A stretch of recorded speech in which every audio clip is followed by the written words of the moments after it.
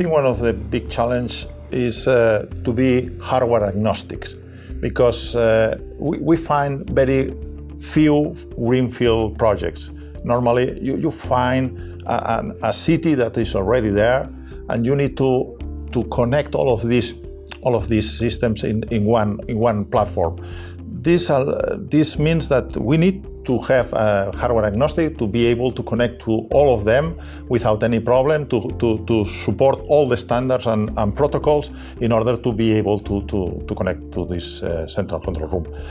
This is, I think, one of the biggest. The second, perhaps, is what I told you before, that is this silos approach that is typical in the infrastructure organization, where they look for a solution for their own problem. That means that the water guys goes to look for the water solution, but they don't care about the traffic solution or the tunnel solution. And this is something that is something that we need to push these customers to change a little bit their mind in order to be more holistic vision and to start to work with these solutions in this direction, in this horizontal direction. I think those are the biggest challenge that we find when we are looking for these kind of projects. Mm-hmm. Yeah, I would say that also that when we have all connected, also is how we get this knowledge from these silos, how we get this key information, and how we can get this knowledge to the central system. Okay, how we can provide model type of systems so customers can model this information, can understand this information, and can subtract this key information from the different silos and modelize in their system so they can understand and they can play with this information in a very easy way. So I think that's the next challenge, how we can get this knowledge from the systems and put this knowledge into our system and modelize this system, being by controlling your assets, or being like having workflows that can also create a standard procedures on how I can manage this knowledge and how can I manage this talent that I have in the automation system. And to go one level up beyond that is the decision on where to put this platform. Where do I put it? I can't put my infrastructure platform in the water treatment facility. It just doesn't make any sense, right? So you have to develop and nurture the vision of the systems approach. And we've had many situations, many scenarios where our visionaries within large cities are the CIOs and the CTOs of cities that control the IT infrastructure.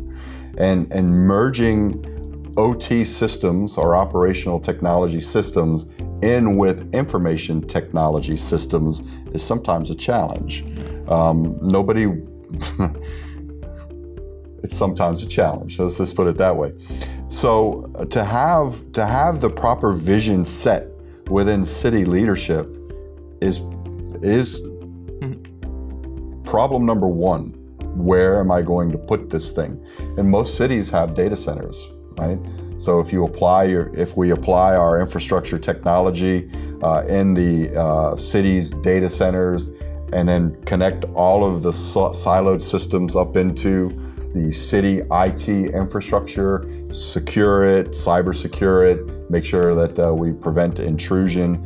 What we've essentially done is we've created an intranet for our infrastructure. That is the key, having the right visionary, the right decision maker with the vision to say, look, we're going to control all of this information from one single location. It just doesn't make sense to put it in a silo. So where are we going to put it is one of the big challenges. And that's the conversations that we have with reference to infrastructure and smart cities. A silo is easy, just put it here, right? So we have to have that IT-OT collaboration in order to achieve our goals. In fact, so many times we finish a smart city approach connecting the silos that they already did in the past. That's right. Because they find that they have a solution for water, a solution for traffic, but they don't have this completely picture. And it's this kind of things that sometimes we need to put a platform on top in order to connect all those silos. Well, you don't sell a smart city, right? A smart city is an idea. You just can't walk into the city of and say you want to buy a smart city, right? You have to start somewhere with something. Yeah. And typically what we're finding is that smart city initiatives, infrastructure initiatives start with the biggest expenditure. And typically the biggest expenditure is? Which one? Yeah, you pick one. Water, for example. Water. Buildings, the energy consumption in a building, right? That's a tremendous, and the exercise there was sometimes it's different. Sometimes a city doesn't have any problem with energy consumption in a building because it's a very temperate climate and not a lot of humidity. You just roll the windows down and you're good to go. But the cost of pumping water may be the single biggest expenditure. So you have to start with where their problem is. Yeah. Convince them that there's a subset of information that exists within that silo that we can leverage to help you make better decisions about that expenditure and how to improve it and become more efficient with it.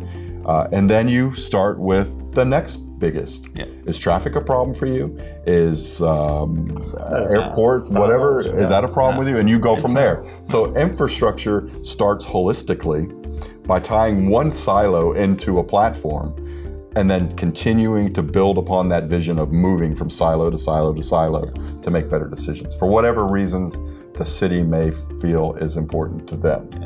Yeah, it's a journey, and I know it's also interesting to see how customer also understands and is buying on this concept and starting to think on new ideas. Yes. Once he understands this, how can then I can connect to this and then do this that I'm not able to do that, and so it's a journey, and it's also funny to see how customer also understands this concept and start to bring the ideas and the business cases that enables to connect to other silos to improve operations. So it's and when you tell an IT department, when you tell a CIO or a CTO that you don't have to buy another technology in order to achieve that result, that you can leverage the expense that you've already bought to do these things. It's one less support contract, it's one less vendor relationship that you have to manage.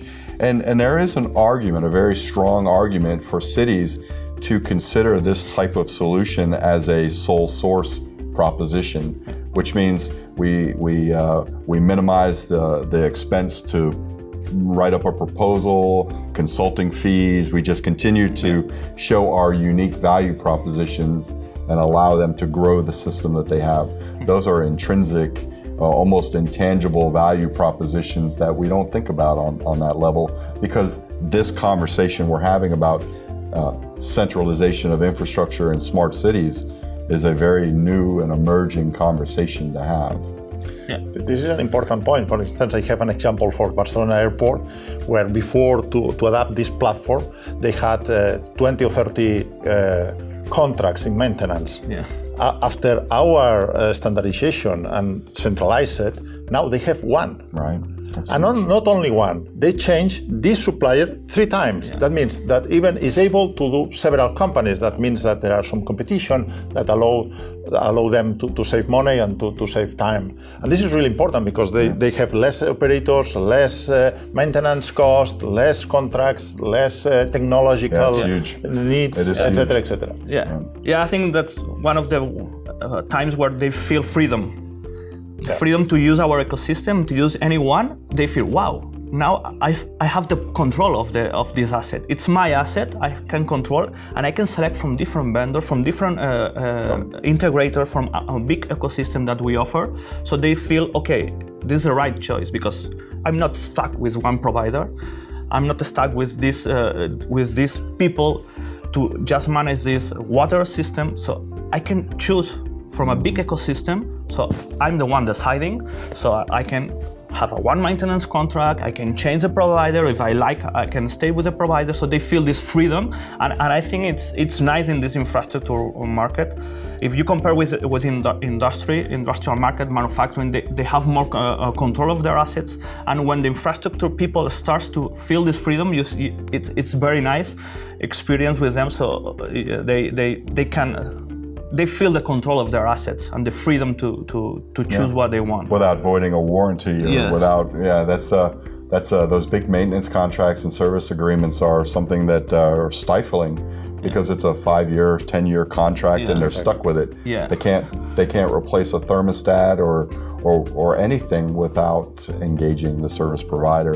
And being able to empower themselves and take ownership of their own systems is something maybe not unique to our technology, but something that is unique in the industry.